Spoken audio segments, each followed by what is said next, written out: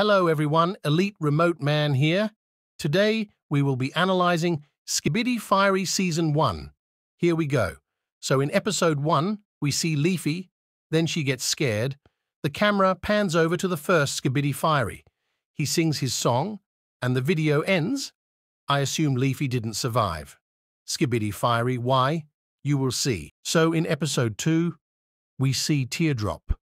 Then she gets surprised. Then we see the Skibidis again. There is 2. Now they sing their song. But then they get interrupted by Leafy Toilet. She actually said, "We ain't here to hurt nobody." But then the Skibidis kill her. Now we get to Episode 3, where we see Snowball, Nickel, and Pin. But then we see a big Skibidi Firey. He also has his friends 2 Teardrop toilets and 2 Firey toilets. Then I assume Nickel, Pin, and SB died. R.I.P. Now for the final episode, in Season 1, Episode 4.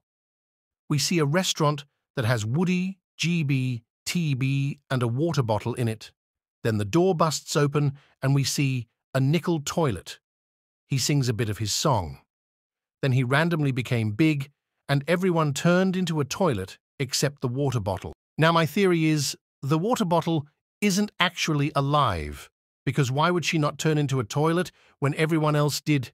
Anyways, remember to share your thoughts down below, and also like and subscribe.